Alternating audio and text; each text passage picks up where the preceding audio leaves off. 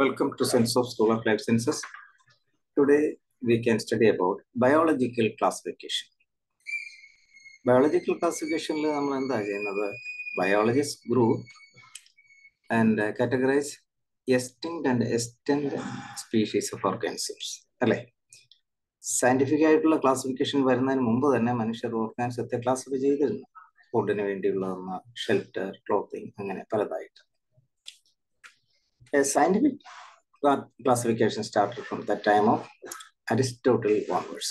Aristotle classification Aristotle classified animals into two groups, Anaima and Anaima. Anaima are the animals with the red blood. Anaima, animals with the no red blood. So, ചുവന്ന രക്തമുള്ള animals ആണ് ചുവന്ന രക്തം ഇല്ലാത്തവ. അദ്ദേഹം plants name classify ചെയ്തു. He classified plants into herb, shrubs and trees. അടുത്ത two kingdom classification വന്നു. ആരുടെ Carlinnaeus അല്ലെങ്കിൽ Carolus Linnaeus. He classified all organisms under two large kingdoms. Two kingdoms. ഇതെല്ലാം plant kingdom and animal kingdom. നമുക്കറിയാം two kingdom classification പല objections ഉണ്ടായിരുന്നു. For example, this system did not distinguish between unicellular and multicellular organisms, eukaryotes and prokaryotic organisms, photosynthetic and non-photosynthetic organism. Non-photosynthetic organism ആയിട്ടുള്ള fungi പ്ലാന്റയുടെ കൂടെ ഉണ്ടായിരുന്നത്. അപ്പോൾ ഇവിടെ three kingdom classification Ernest Haeckelന്റെ. A three kingdom classification, it was formulated to include all unicellular microorganisms.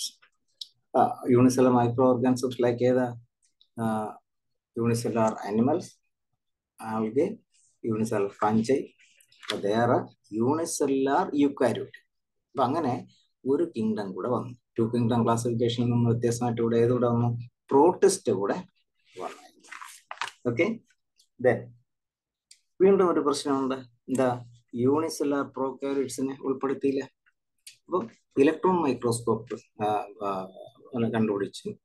അപ്പൊ അന്നേരം nucleus വ്യക്തമായി കാണാൻ സാധിച്ചു.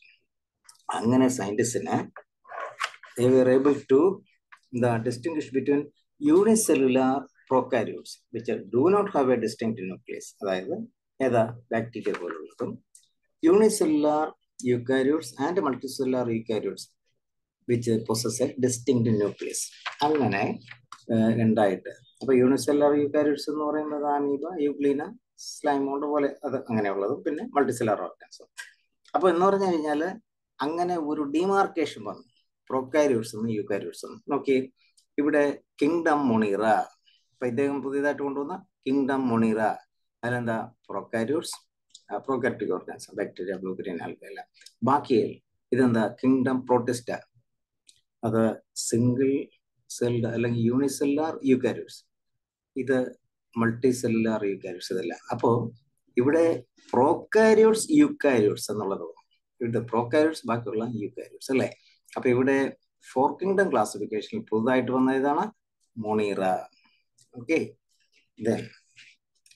ഇനി എന്താണ് പ്രശ്നം? നോൺ ഫോട്ടോസിന്തറ്റിക് ഓർഗാനിസമായ ഫംഗൈ പ്ലാന്റിൽ നിന്ന് മാറ്റണം അല്ലെ. അതാരാ ചെയ്തത്? R.H. Pittager.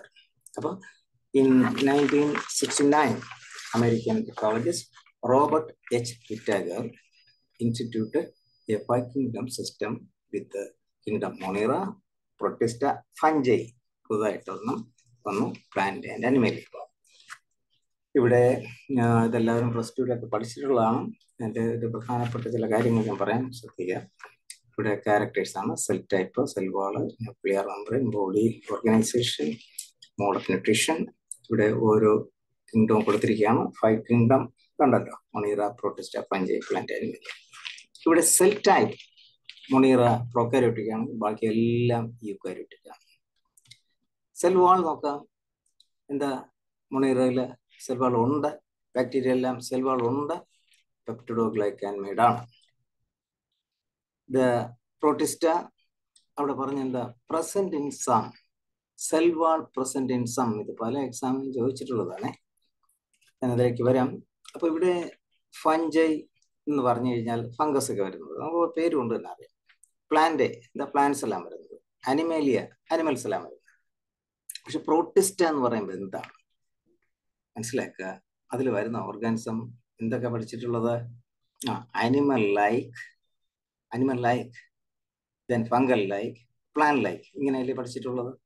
എന്ന് പറഞ്ഞാൽ ഉദാഹരണം അനിമൽ ലൈക്ക് ആയിട്ടുള്ളത് ഇതിൽ ഇതൊക്കെ വരുന്നത്. ഇപ്പോൾ പ്രോട്ടോസോവൻസ് നോക്കാം, അമീബ അല്ലെ, വെർമിസ്, ഇതൊക്കെ അനിമൽ ലൈക്ക്. അതെ, അനിമൽസിൽ നമുക്ക് കൊടുക്കാൻ പറ്റില്ല.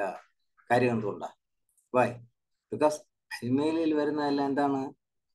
മൾട്ടി സെല്ലുലാർ ഓർഗാനിസം ആണ്. അപ്പൊ ഇത് യൂണിസെല്ലുലാർ, എന്നാൽ അനിമൽ ലൈക്കാണ്. പിന്നെ എന്താ? പ്ലാൻ ലൈക്ക്, എന്താ? Euglena, ക്ലാമിഡോമോണസ്, chlorella. അപ്പോ എന്താ യൂഗ്ലീന, ഇതിനെല്ലാം എന്തുണ്ട്? ക്ലോറോപ്ലാസ്റ്റ് ഉണ്ട്. അതുകൊണ്ട് നമുക്ക് പ്ലാന്റ് കൊടുക്കാമായിരുന്നു. കൊടുക്കാൻ പറ്റുമോ? ഇല്ല, because they are multicellular organism. അപ്പൊ അവിടെയും വയ്ക്കാൻ പറ്റില്ല. അതുപോലെ സ്ലൈം മോൾഡ് നമുക്ക് പഞ്ചൈ, മൾട്ടിസെല്ലുലാർ ആയിട്ടുള്ള പഞ്ചയിൽ അത് വെക്കാൻ പറ്റത്തില്ല. അങ്ങനെ പലതിലും വെക്കാൻ പറ്റാത്തത് നമ്മൾ എന്ത് ചെയ്യും? നമ്മൾ യൂസ് ഇല്ലാത്ത കാര്യത്തെ ഒരു ഗാർബേജ് കാനിലുണ്ട് അല്ലേ? അപ്പൊ അതുകൊണ്ട് ഇതിനെ സാധാരണ പ്രോട്ടിസ്റ്റേ നമ്മൾ പറയാറുള്ള കിങ്ഡം പ്രോട്ടിസ്റ്റേ സാധാരണ പറയുന്നത് ഡംപിങ് ഗ്രൗണ്ട് കിങ്ഡം എന്ന് പറയും. ഒരു എക്സാമിന് ചോദിച്ചിരുന്നു, ഗാർബേജ് ക്യാൻ ഓഫ് ക്ലാസിഫിക്കേഷൻ എന്ന് പറയാം. അപ്പൊ ഗാർബേജ് ക്യാൻ ഓഫ് ക്ലാസിഫിക്കേഷൻ എന്ന് നമ്മൾ സവിശേഷിപ്പിക്കുന്നത് ഏതിനെയാണ്? പ്രോട്ടിസ്റ്റ. എന്തുകൊണ്ടാണ് നമ്മൾ മനസ്സിലായി അല്ലേ? അപ്പോ garbage can of classification ഓർഗാനിസത്തെ classify ചെയ്യുമ്പോൾ മറ്റ് കിങ്ഡത്തിലൊന്നും വയ്ക്കാൻ പറ്റാത്ത തരത്തിലുള്ള ചിലതിനെ എടുത്ത് ഇവിടെ കൊണ്ടുപോകുന്നു. അതുകൊണ്ടാണ് നമുക്കിവിടെ സെൽ വാൾ തന്നെ പറഞ്ഞാൽ എന്താ? Present in some.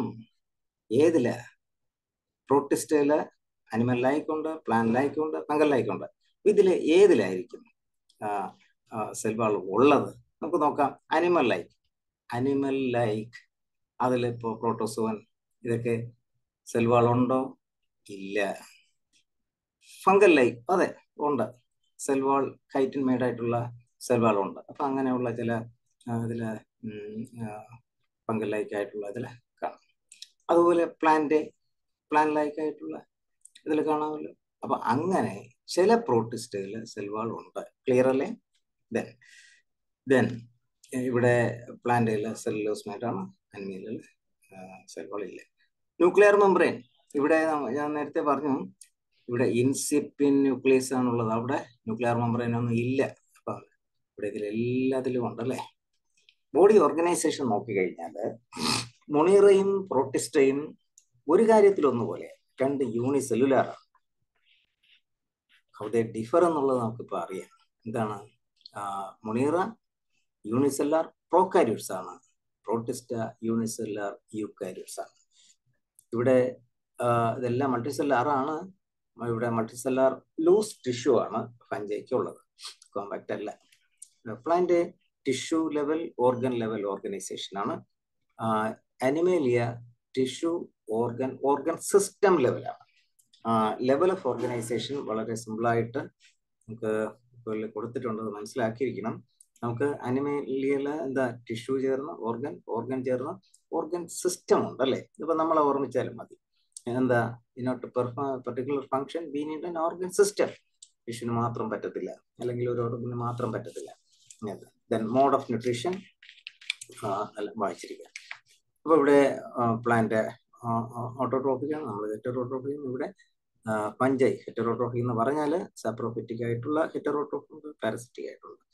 പ്രോട്ടിസ്റ്റയിൽ autotrophic heterotrophic ഉണ്ട്, മൊണീറ ഓട്ടോട്രോഫിക് ആൻഡ് ഹെറ്ററോട്രോഫിക് ഉണ്ട്.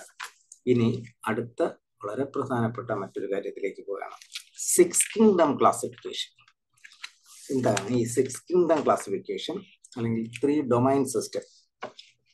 6 കിങ്ഡം ക്ലാസിഫിക്കേഷനുമായിട്ട് വളരെ ബന്ധപ്പെട്ടതാണ് 3 domain system classification. 6 kingdom classification പറയുമ്പോൾ തന്നെ ഓട്ടോമാറ്റിക്കലി നമ്മൾ ഡൊമൈനിലേക്ക് പോകും. അതുകൊണ്ടാണ് ഓവറിട്ട് ഞാൻ കൊടുത്തത്. ഇത് കാൾ ലൂയിസ് ആണ് പുട്ട് ഫോർവേഡ് ചെയ്തത്. This classification was proposed by call Luis. 6 kingdom ഇതൊക്കെയാണ്. ആർക്കിബാക്ടീരിയ, യൂബാക്ടീരിയ, പ്രൊട്ടിസ്റ്റ, ഫഞ്ചൈ, പ്ലാന്റ്, അനിമേലിയ. 6 അല്ലേ? 1, 2, 3, 4, 5, 6. ഇവിടെ ഏതാണ് ഇവിടെ ഇല്ലാതെ പോയത്? മൊണീറ ഇല്ല. ആ മൊണീറയെ രണ്ടായിട്ട് ഡിവൈഡ് ചെയ്തു. മൊണീറയിൽ യു ബാക്ടീരിയ ശരിക്കുമുള്ള ബാക്ടീരിയ ഉണ്ട്, അതുകൂടാതെ ആർക്കി ബാക്ടീരിയ ഉണ്ട്. ഇതിനെ രണ്ടായി, മൊണീറയിലുള്ള ബാക്ടീരിയ രണ്ടായി. അപ്പൊ അങ്ങനെ 2 കിങ്ഡം കൂടെ വന്നു. ഞാൻ ഡൊമൈനിലേക്ക് വരാം. ആദ്യം സിക്സ് കിങ്ഡം മനസ്സിലാക്കാം. ഇങ്ങനെ എന്തിന്റെ അടിസ്ഥാനത്താണ് അദ്ദേഹം മൊണീറയിലുള്ള ആ ബാക്ടീരിയ ഉണ്ടാക്കിയത്?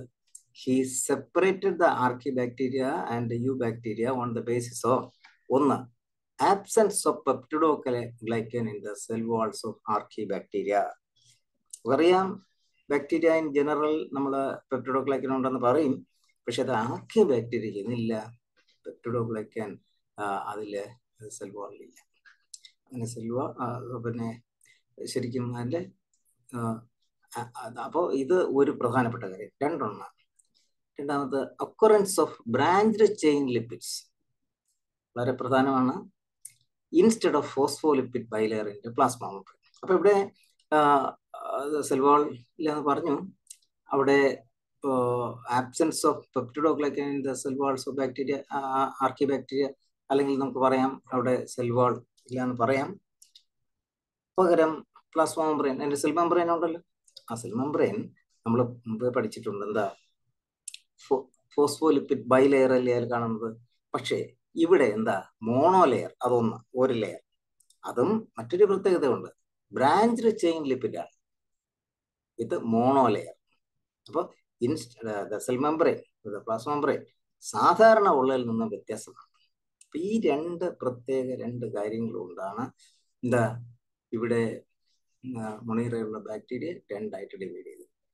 ഇനി കിങ്ഡം മൊണീറ കണ്ടോ, അതിന് യു ബാക്ടീരിയ, ആർക്കി ബാക്ടീരിയ. അപ്പൊ 6 ആയാലും 1 kingdom U bacteria, kingdom ആർക്കി bacteria, kingdom protista, kingdom 5 plant Animalia. ഇനി മറ്റൊരു കാര്യം കൂടെ ചെയ്തു, ഡൊമൈൻ. കിങ്ഡം യു ബാക്ടീരിയ ഇത് ഡൊമൈൻ ആയിട്ട്, ഡൊമൈൻ യു ബാക്ടീരിയ ആക്കി. ഒരു കിങ്ഡം ആർക്കി എന്താക്കി? ഡൊമൈൻ ആർക്കി ആക്കി. അപ്പൊ കിങ്ഡം, അപ്പൊ യു ബാക്ടീരിയ ആക്ച്വലി ഒരു കിങ്ഡമാണ്, അറ്റ് ദ സെയിം ടൈം എന്താണ്? ഡൊമൈൻ. അതെല്ലാം എക്സാമിന് ചോദിക്കും. അതുപോലെ കിങ്ഡം ആർക്കിയ, ഡൊമൈൻ ആർക്കിയ. ഇവിടെ കിങ്ഡം പ്രോട്ടിസ്റ്റ, പഞ്ച്, പ്ലാന്റ്, അനിമലിയ, ഇത് അത്രയും കൂടെ ചേർന്ന് എന്താ? ഡൊമൈൻ യൂക്കാരിയ. ക്ലിയർ അല്ലേ? ഇപ്പൊ എത്ര ഡൊമൈൻ ആക്കി ഇവിടെ? 3 അല്ലെ? 3 ഡൊമൈൻ. എന്താണ്? 3 ഡൊമൈൻ. നമുക്ക് അത് എന്താണെന്ന് നോക്കാം.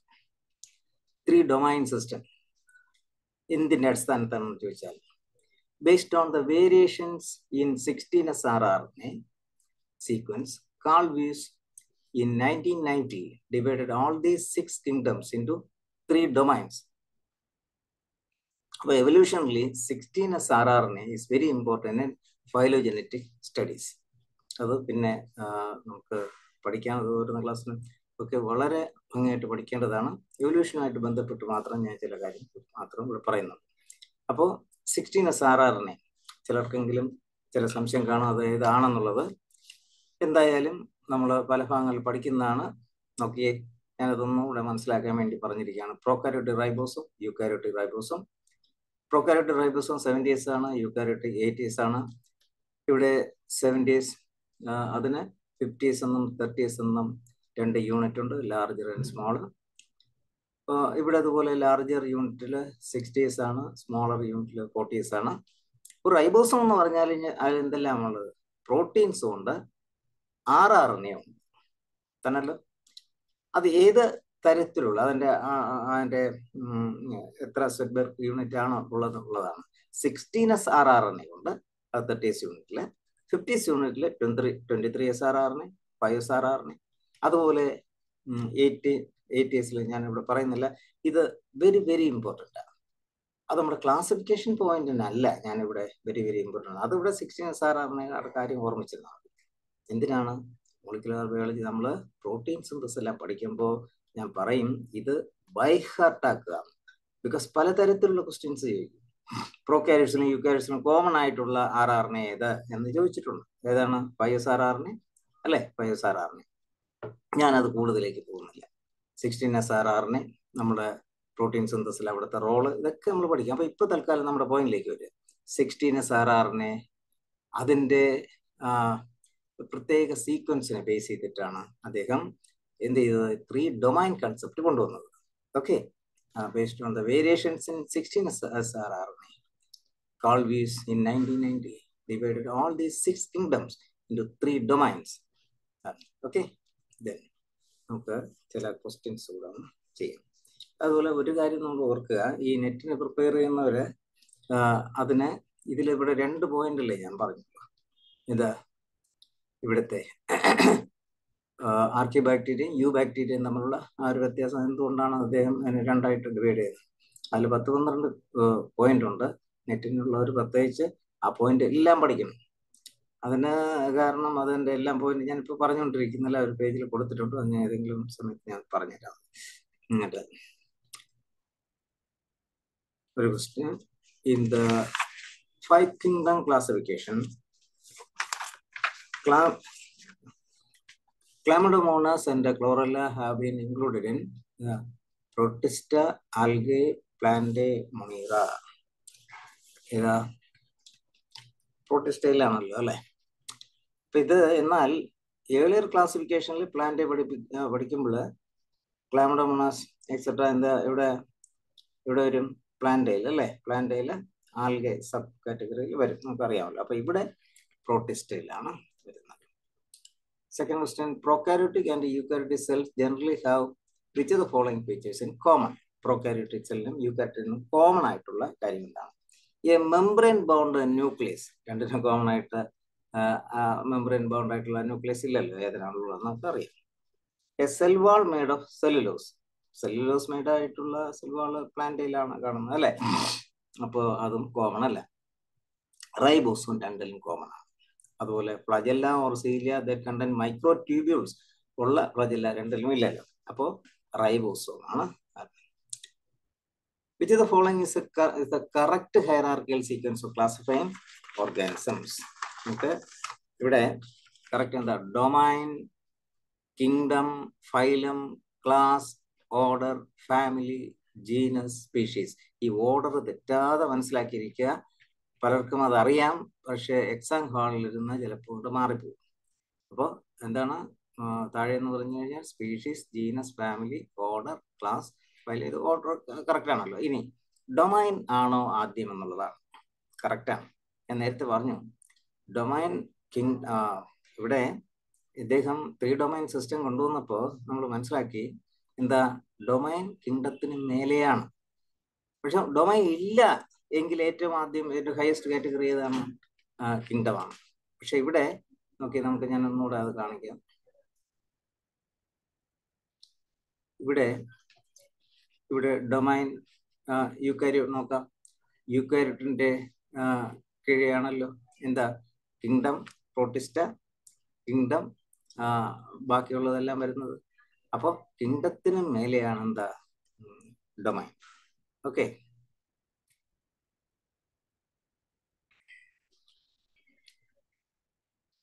Next question, 4ാമത്തെ.